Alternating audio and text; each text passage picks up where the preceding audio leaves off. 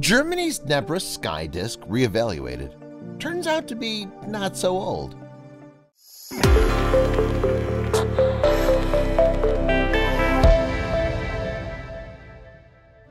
In 1999, unauthorized treasure hunters in Zigerode Forest, Saxony-Anhalt, Germany, using a metal detector found the Nebra sky disk, a bronze disk just over 11 inches in diameter, weighing about 4 pounds.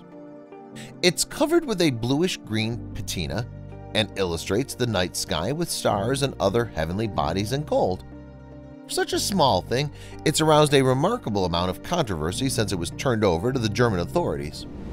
According to AncientOrigins.net, the disk has caused controversy since day one. Originally, it was believed to be a forgery because of an essay by P. Schauer, but it's been proven that the artifact is genuinely historical. Dating the object, however, has proved problematic. The stories given to the authorities by the looters as to where it was found don't add up. They reported it was found in a hoard along with 2 swords, 2 axes, 2 spiral arm rings, and a bronze chisel. When examined, the soil samples from the hoard artifacts were different from what was found on the disk. During the initial testing phase, scientists thought the disk was buried in about 1600 BC and could be much older. Many believed the disk was a sort of portable star map that showed the solstices.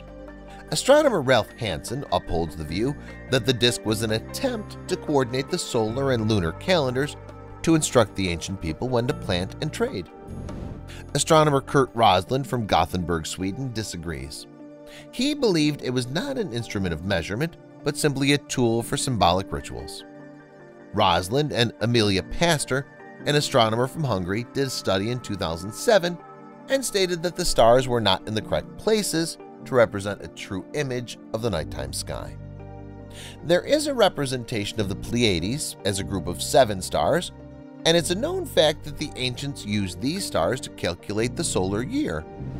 The biggest problem in dating the Nebra sky disk is that the looters do not follow any type of archaeological standards during the excavation and actually broke an edge when they tried to wrench it out of the ground. With different stories from the looters and one even changing his story, little credence can be given to their information.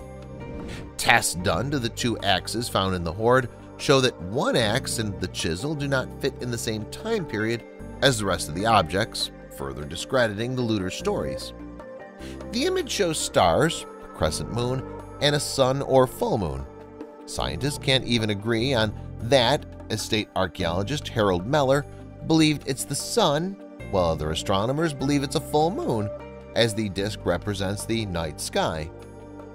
Rupert Gebhardt, director of archaeology Staatssammlung München and professor in pre-proto-history at Munich University, and Rüdiger Kraus, professor of pre- and proto-history at Frankfurt AM University, have recently done a more modern analysis of the disk using methods not available in 1999. It's their determination that the Nebra sky disk is about 1,000 years earlier than previously thought, and puts it into the time frame of the Iron Age rather than the Bronze Age, according to their research paper at dguf.de.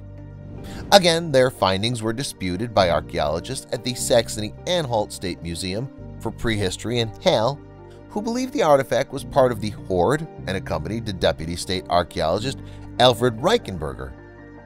Gebhardt and Kraus are ignoring important publications and quoting only those facts that seem useful to underline their theory.